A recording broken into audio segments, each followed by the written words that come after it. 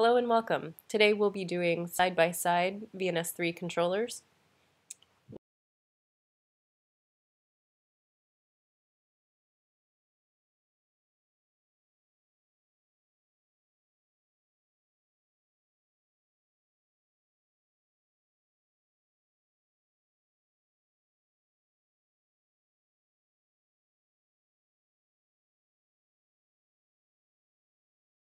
We'll start with two running VNS3 controllers in different subnets. VNS3A is in subnet 192, and VNS3B is over here in 172 to keep them clear. We'll start with VNS3A.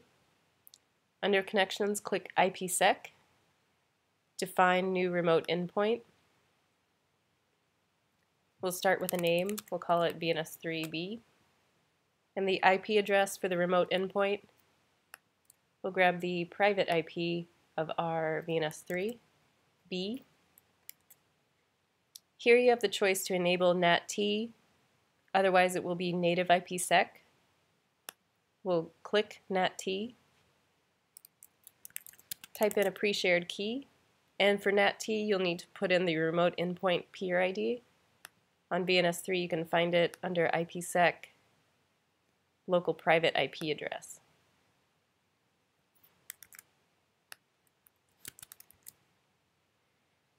Enter any configuration parameters you'd like. If not, it will automatically connect. Click Create. And here's our new endpoint. Next, we'll start a new tunnel.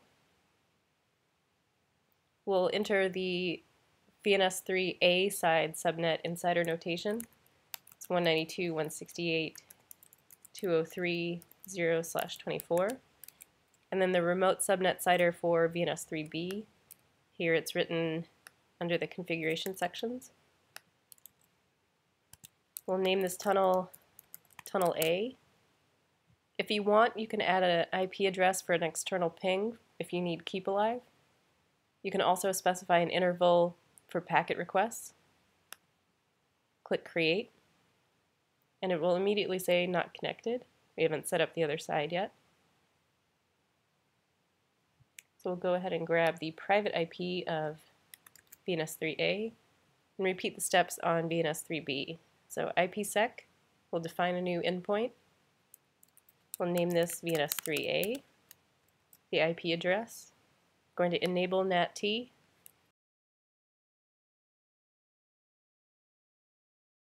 Enter our pre-shared key. And we'll go grab the remote endpoint ID.